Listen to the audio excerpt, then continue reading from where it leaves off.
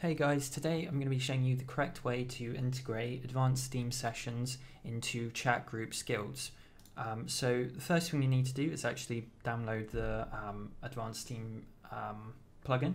So you need to go to this forum post, I'll link it down in the description, and download your version. I'm using 4.24, so I'm going to download that one.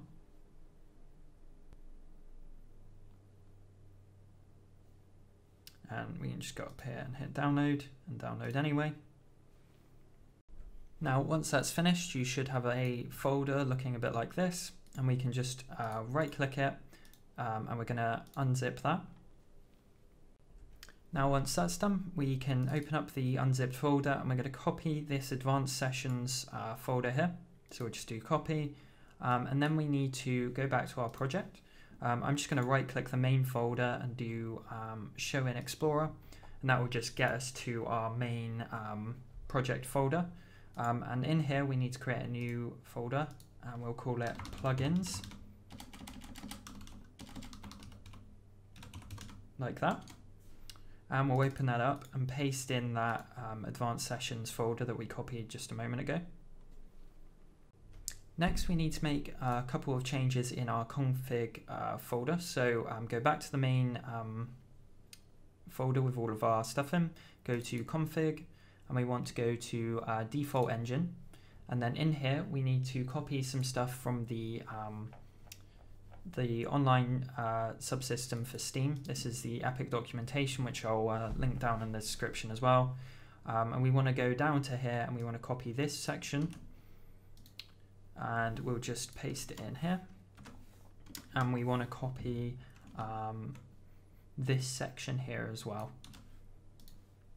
So we'll paste that in as well, and we'll just save this, and we can close that out. We can close this folder now as well. Now we need to restart the project just to activate all of that, so I'm going to do that quickly.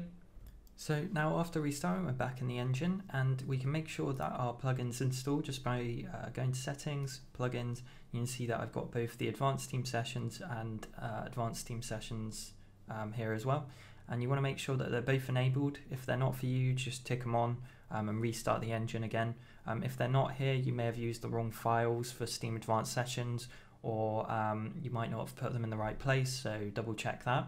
But now we're ready to actually add the Steam code into our chat group skills.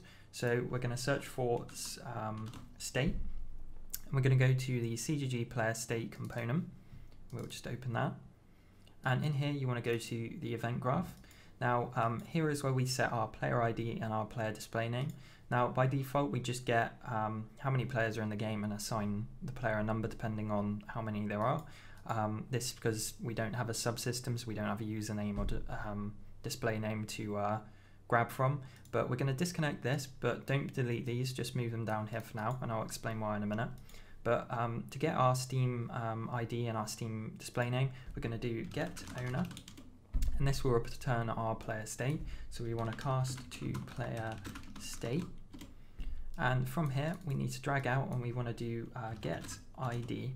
And then it's get unique ID from player state, and from that we'll just drag out and do toString, and this gives us our unique Steam ID, and that's something that never changes for your Steam account, and we use that for like guilds and groups.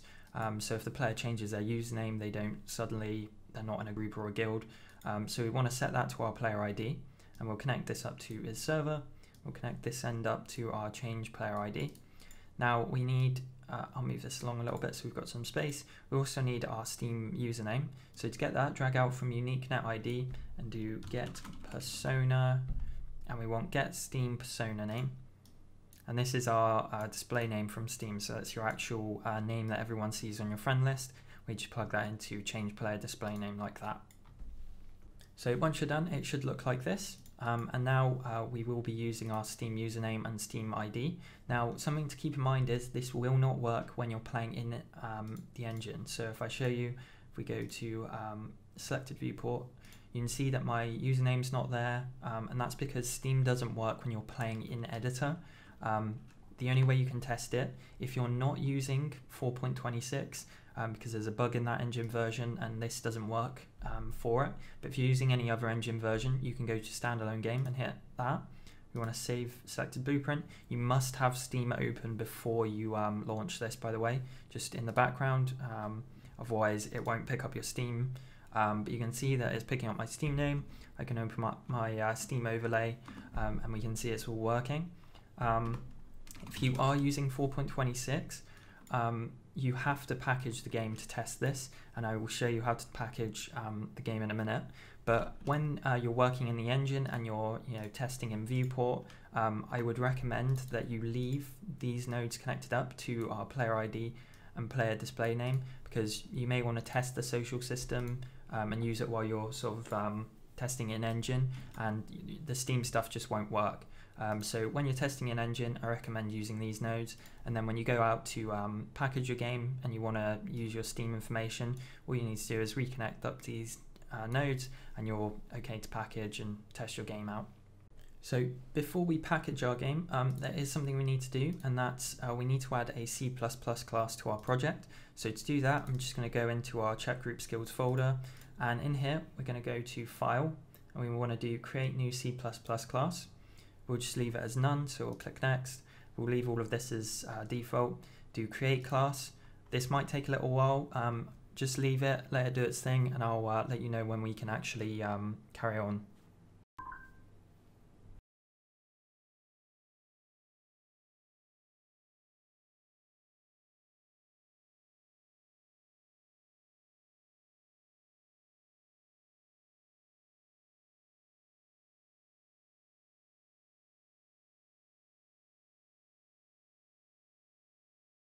So now it's opened up our Visual Studio. It's just going to do a few things. We'll just leave it for a moment so it can create the class and everything.